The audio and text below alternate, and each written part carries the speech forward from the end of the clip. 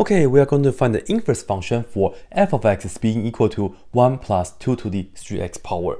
So let's use the four-step method, right? First, we write f of x as y. So we have y is equal to 1 plus 2 to the 3x. Then we swap x and y. So this will be x, and that will be equal to 1 plus 2 to the 3y. Yeah, change that to y.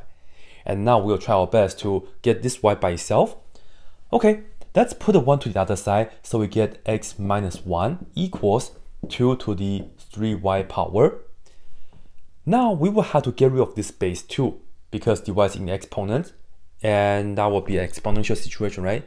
So what do we have to do?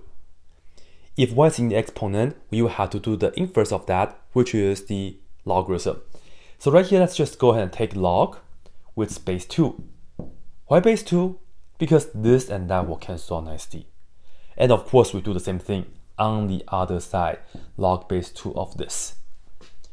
And perhaps let me just write down 3y first.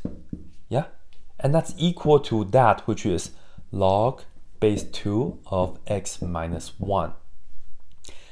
Finally, we can just divide the 3 on both sides. And this means y equals, let's put a 1 over 3 right here, right? Divide the 3 on both sides. So 1 over 3 log base 2 of x minus 1.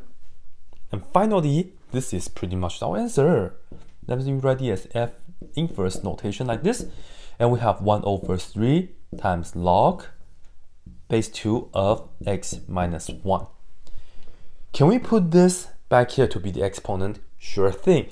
But I think I'll just leave it like this for you guys because we're just trying to find the inverse. I think this is a much better look, in my opinion. That's it.